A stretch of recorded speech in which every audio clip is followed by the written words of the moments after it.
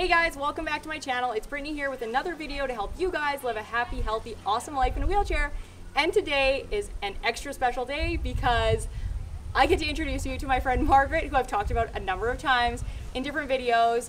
And today we're going to talk about how she pees and how she showed me the technique that I've used for, oh my God, so many years, and that's really transformed my life. Like, it changed my life completely. But the neat thing is that she's a quadriplegic. So all of the comments that I've gotten so far that you can't do this because you don't have hand function, or you can't do this because you're a quadriplegic, we're here to debunk that because Margaret is the one that showed me, and she's a quadriplegic. So my biggest questions for a quadriplegic when she does intermittent catheterization is, how in the heck do you find the hole with quad paws? That's the biggest question.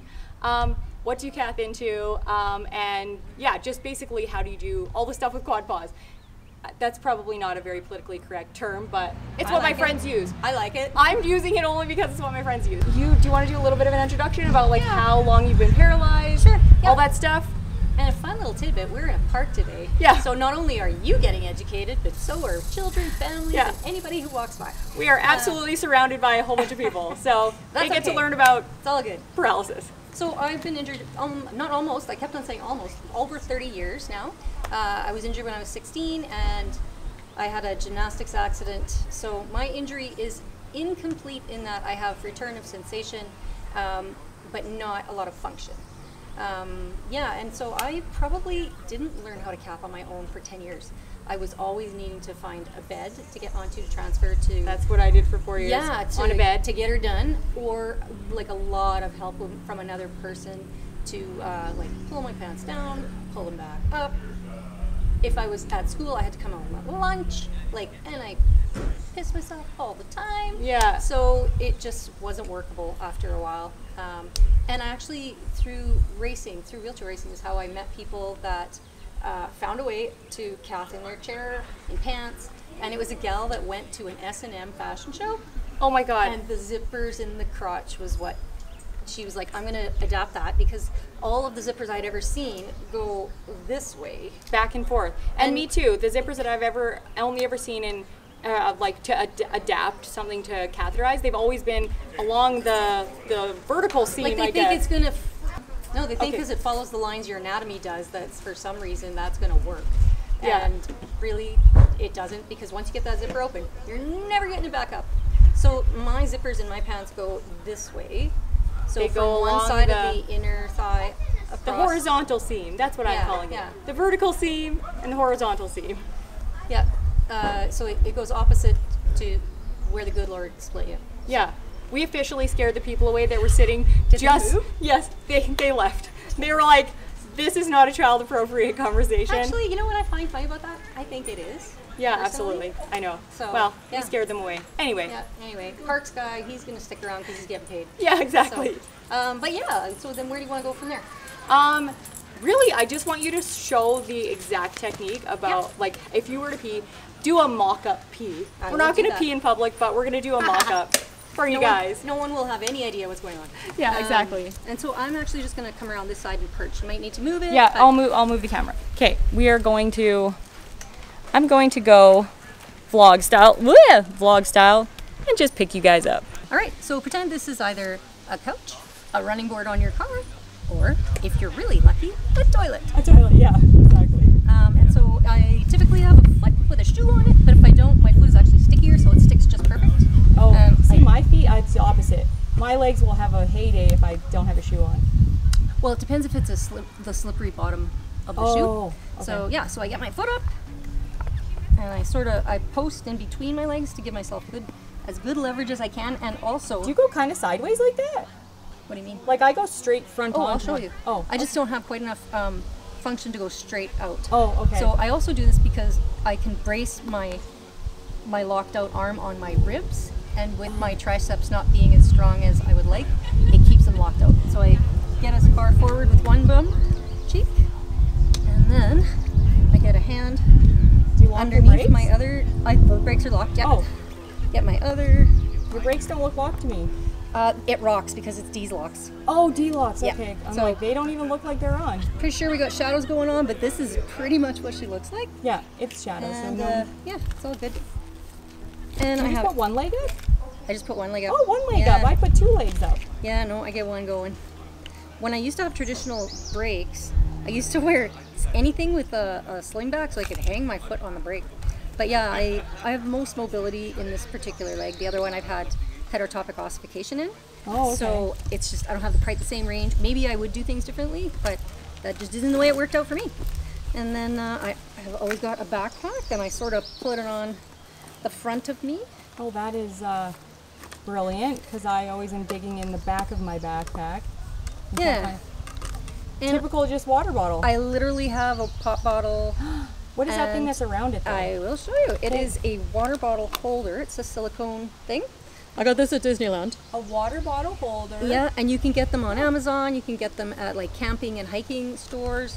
I got the last one that's going to replace this one on the ferry, the Vancouver Island ferry. Okay. So yeah, easy to take off and put on a new fresh bottle. I tend to not switch out, and this may sound gross, but just listen.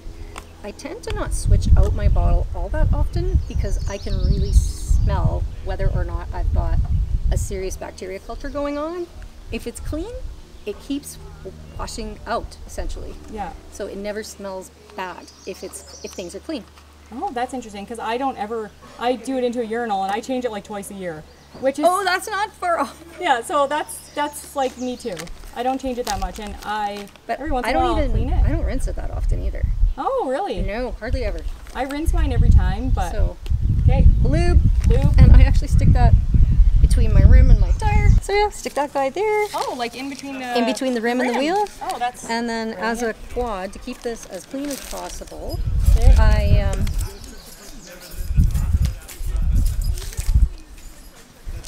I only open the first couple of inches. Only opens the first couple of inches, okay. And I perch this baby in here until I'm ready for it. Like I get everything that I can set before I wash my hands. Oh, that's smart. Yeah, and so I've got baby wipes. These are the ones I'm using right now because they're the ones that I can get all the time. They're Honest Company.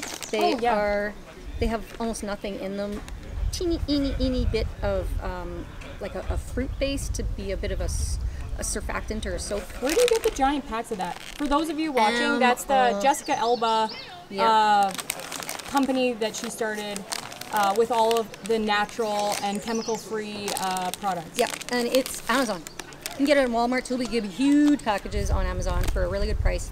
You can figure out how many you use and get a subscription. Really? So that you get so many every 2 months, every month, every 3 months. So I do that. I normally actually prefer wet ones with nothing in them, just because I like that they are a little thinner. Because of my tactile ability, I don't have great sensation. So I get my 3 wipes. I do one for hands, one on the, which will go into the rest of it in a few minutes. Yeah. One on the labia, calf, and then one again at the end. Yeah, and sometimes not even at the end. I don't do it at the end very often. Yeah. So yeah, so then basically you wanted to know, how do I find the hole? How do you find the hole? That's the biggest question. Okay, so small anatomy lesson.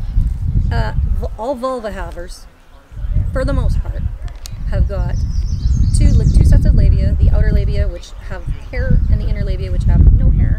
And then at the top of that is the crowning glory, the clitoris. And so if you can start from one end or the other. You can start close to the clitoris and move down, and the urethra is the first hole down, which is kind of what I tend to do. But I have also, if I can't find it, I will also go from the bottom up, and if you feel where your vagina is, which is just a hole, not the whole area, you start there and go up with the catheter, and you should be able to find your the meatus. And it kind of hooks in. It does. I go sideways because I'm pretty confident at where it is sort of in between. Yeah. It's just I have to go sideways until it gives a little hook. Yeah. Then I know I'm in. And then once I'm ready to go, I take the catheter out. So there's about 2 or 3 inches left inside the packaging. I squirt some lube on it. Oh, and then you like run it through. Yep. Okay. And then I always keep the packaging to put the dirty catheter in, because it's, for me with Quad Paws, it's much easier to finish up with a fairly intact packaging, tie a knot in it. Oh, tie a knot, that's brilliant. Because it creates a heavy spot, so you make the garbage. Yeah. So specifically with your hands, Do you spread your labia with your knuckle?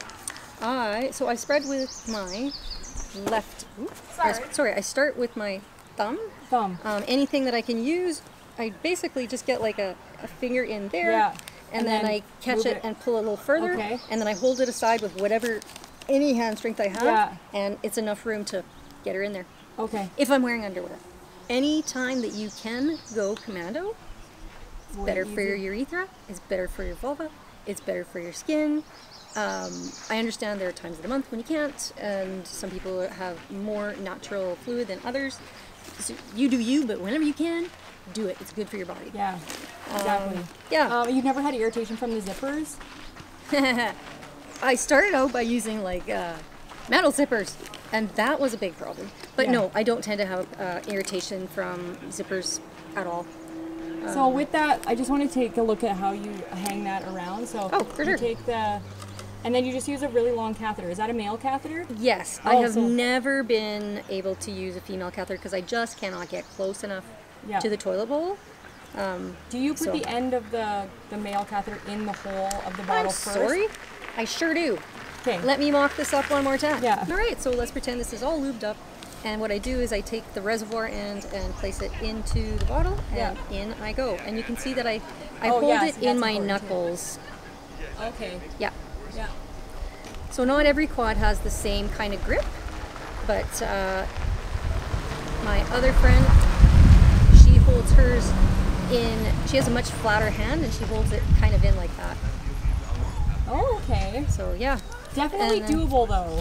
Absolutely, and there's a way around it, and you can get holders, you can get all kinds of stuff to work for you. Another big question, how frustrating was it when you first learned to do this? Quite.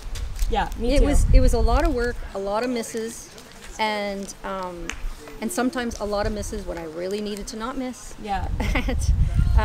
But the freedom and independence it has given me, so I would say independent cathing and a car are probably the two biggest independence builders for me I can think of, because I can almost get help from almost anyone anywhere else if I need it for dressing and all those things, which I can do, but those are the things that brought me freedom. It meant I could stay at home by myself, it meant I could go on a road trip.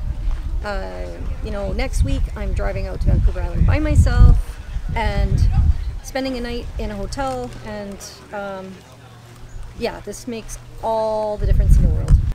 That's our video, guys. Thank you so much for watching, and thank you to Margaret. If you do have any questions, leave them in the comments, and I will be sure to pass them on to Margaret. I'll probably just get her to watch the comments for a while so she can respond to you guys, because I know many of you quadriplegics or people with less hand dexterity, you're gonna have questions about, no, but it's different for me, or you know, you just want some sort of support or feedback from somebody that's actually quadriplegic. So, and if anybody wants to do an individual video chat afterwards, I'm willing to do that. I'm not willing to describe a lot of stuff by text because I really don't know who you are. Yeah. Unless you're verified contact. Yeah, exactly. So I definitely can even pass on. Would you be willing to get, like, if I passed on your email to people that were? Totally. Okay. Yeah. So that's, I'll pass on her email, and yeah, go from there. So definitely, if you have any questions or comments, leave them below. But that's it for today, guys. Thanks so much for watching. I'll catch you on another video. Bye. See you guys.